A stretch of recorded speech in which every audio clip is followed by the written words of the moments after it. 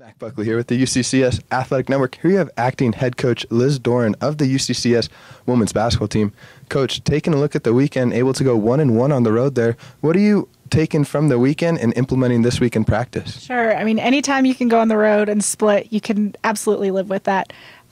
Maybe not our best defensive effort across both games this weekend, but the way we were able to, in spurts, show really good defensive energy and intensity is something that we're going to look to build on this week.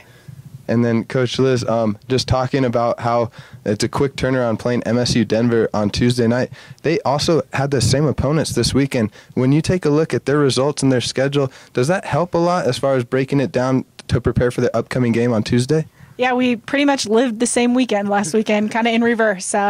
Both had a tough time at Mesa, and both were able to grind one out at Western.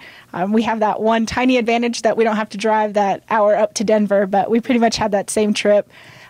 Know what they were up against last weekend because we lived the same thing. And then also just taking a look at the RMAC and knowing that this is just a really tough conference, a lot of battling between all opponents really throughout. So knowing that, how important is each game from here on out for the rest of the season? Oh, sure. I mean, we're in a good conference where it seems like anybody can beat anybody on any given night. So you really need to take care of business every time you step on the court.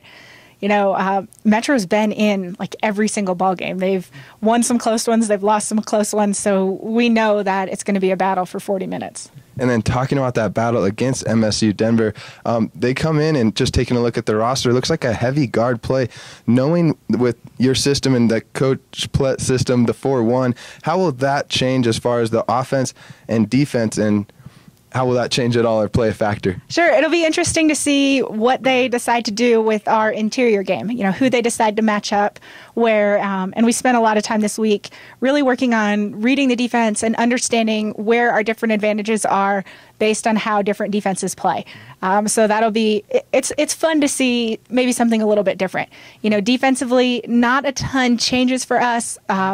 Their people do different things than Mesa's people, than Western's people. I mean, everyone has slightly different personnel, so we just need to key in on what each of their guards is going to try to do. And let's talk about a little bit of the advantage. Just knowing that the UCCS women's basketball team has such a heavy presence in the paint there with the post players being able to rotate. How will you find the advantage there, getting that competitive edge on Tuesday night? Sure. I mean, it's kind of no secret at this point. We play an inside-out game, and so we're just going to work hard to try to get the ball in the paint. And if and when they take that away, we'll look at some of our other weapons on the outside. And Coach Liz, one last question for you. From your perspective, what do you see? I mean, we've talked about it a little bit so far, but what do you see as being the key to finding that success in the game tomorrow night, knowing that you're at home in Gallagher Event Center? There's a level of comfort that comes from playing at home. You sleep in your own bed. Everything's the same. Everything's familiar. You're playing on the court that you practice on every single day. And I think our girls appreciate that level of comfort. It's really going to be about us paying attention to our details and executing, and that's what we've talked about so far this week in practice.